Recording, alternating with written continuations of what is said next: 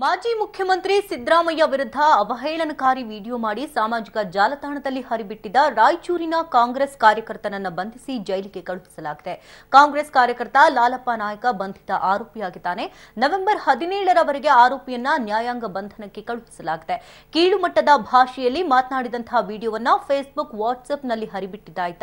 ಕುರುಬ ಸಮಾಜದ ಬಗ್ಗೆ ಕೆಟ್ಟದಾಗಿ ಮಾತನಾಡಿದಂತಹ ವಿಡಿಯೋ ಸಾಮಾಜಿಕ ಜಾಲತಾಣದಲ್ಲಿ ಭಾರೀ ವೈರಲ್ ಆಗಿದ್ದರಿಂದ ಸಮಾಜದ ಮುಖಂಡರ ಜಿಲ್ಲಾ ಪೊಲೀಸ್ ವರಿಷ್ಠಾಧಿಕಾರಿ ಕಿಶೋರ್ ಬಾಬುಗೆ ದೂರನ್ನ ಸಲ್ಲಿಸಿದ್ರು. ಇನ್ನು ದೂರಿನ ಮೇರೆಗೆ ಪಶ್ಚಿಮ ಠಾಣಾ ಪೊಲೀಸರು ಬಂಧಿಸಿ ಸ್ಟೇಷನ್ ಬೇಲ್ ಮೇಲೆ ಬಿಡುಗಡೆ ಮಾಡಿದ್ರು. ಆದರೆ ಪುನಃ ಬಂಧಿಸಿ ತಾಲೂಕು ದಂಡಾಧಿಕಾರಿ ಅನಿಲ್ ಕುಮಾರ್ ಮುಂದೆ ಹಾಜರುಪಡಿಸಿದ್ರು. ಅನಿಲ್ ಕುಮಾರ್ ನವೆಂಬರ್ 17ರವರೆಗೆ ನ್ಯಾಯಾಂಗ ಬಂಧನ ಆದೇಶವನ್ನ ನೀಡಿದ್ದಾರೆ.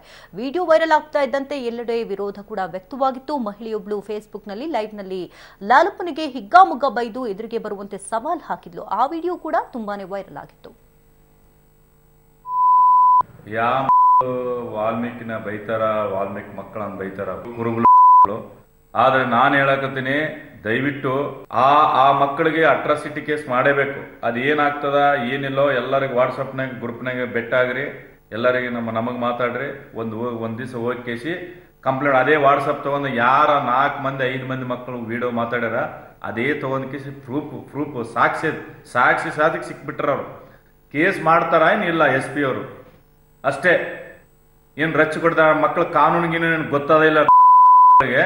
ಏನು ಪ್ರೂಫ್ ಕಾಯಬೇಕಷ್ಟೇ. ಏನು